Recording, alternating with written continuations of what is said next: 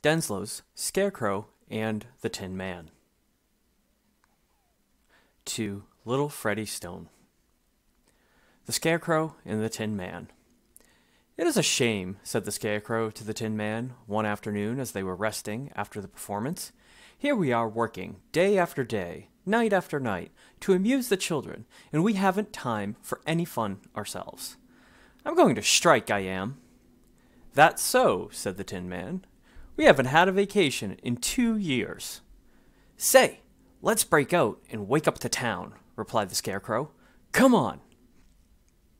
So, while the manager was counting his money, the Scarecrow and the Tin Man quietly stole out of the stage door and ran down the street, greatly to the surprise of the stage doorkeeper, who told the manager that the stars had run away. There was a great hubbub back of the scenes when they found that the Scarecrow and the Tin Man had fled. The police were notified, and searchers were sent out everywhere to catch the truants, for the evening performance could not go on without them.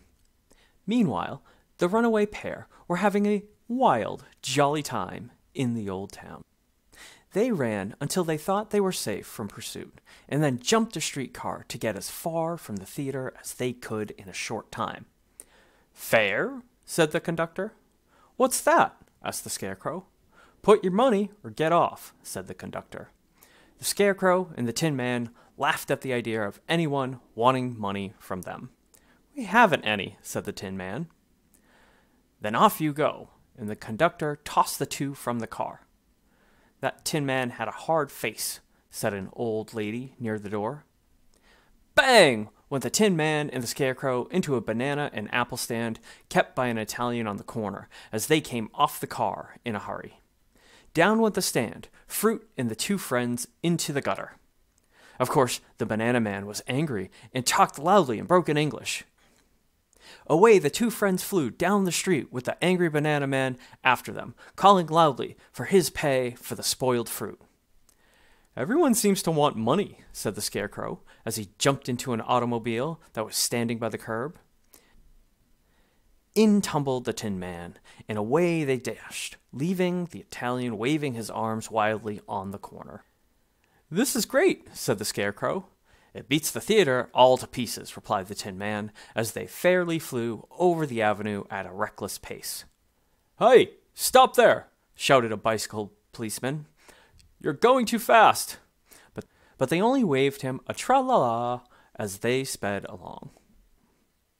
The police blew a loud blast on his whistle, and the auto was hemmed in and surrounded by policemen just as the Scarecrow steered the machine into a mortar bed in front of a new building.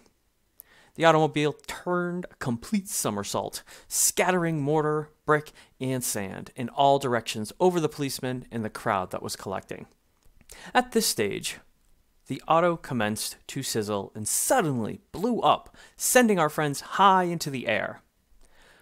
One of the policemen turned in alarm, and the fire engines were soon on the spot to put out the fire on the auto, and, taking advantage of the confusion, the two friends dodged down an alley, out another street, and were soon far away. By and by, they found themselves in Madison Square, near the fountain, when a man carelessly threw a lighted match directly in the straw that was sticking out of the Scarecrow's chest, and set him ablaze. The Tin Man, seeing the danger, with rare presence of mind, caught up his friend and dumped him into the fountain, but in doing so, he stumbled and fell in himself. Now what was good for the Scarecrow was not good for the Tin Man, and after they crawled out of the water, he began to rust.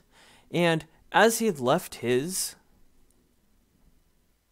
oil can at the theater, he was soon stiff in all his joints, so that the Scarecrow had to help him along.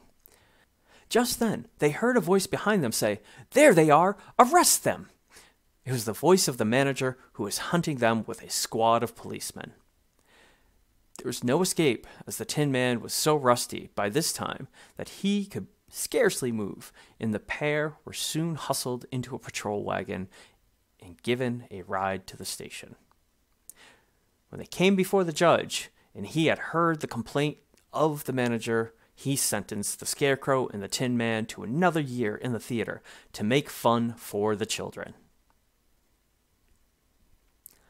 "That's all right," said the Scarecrow. "We have had our little fun, and it's all right. We go back with pleasure."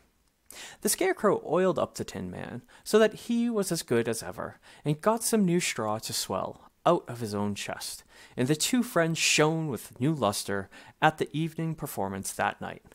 The children laughed as they had never laughed before at the droll antics of the Scarecrow and the Tin Man. The end.